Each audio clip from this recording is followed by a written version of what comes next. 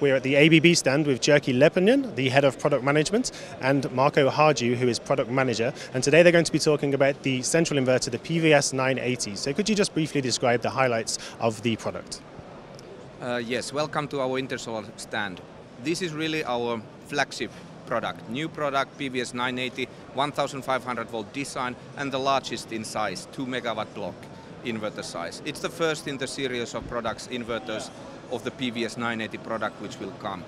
It is 1500 volt and, as I said, highest in power rating. Additionally, it is very robust design, suitable for all climate conditions.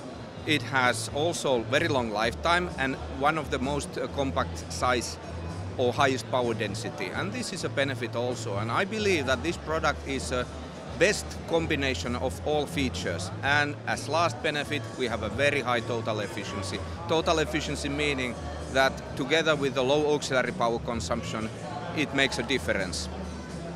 You mentioned there the long lifetime of the central inverter. That's quite an interesting point. Could you expand upon that, please? Yes. So first of all, we are using the control platform used in other ABB power converters. We have an ABB patented cooling system. It's called self-contained cooling system, which is very efficient and very reliable.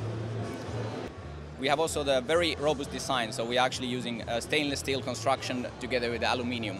And last, it's a modular design, so it's very easy to maintain.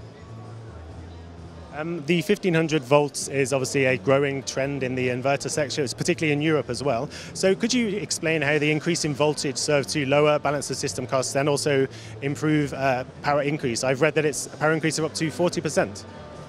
Well, power density is of course one of the things. It plays a role when you plan the plant. 1500 volt design simplifies the design in the solar array side, reducing the total cost of the investment cost of the plant in cabling, connections. It's also increased reliability because less parallel connections.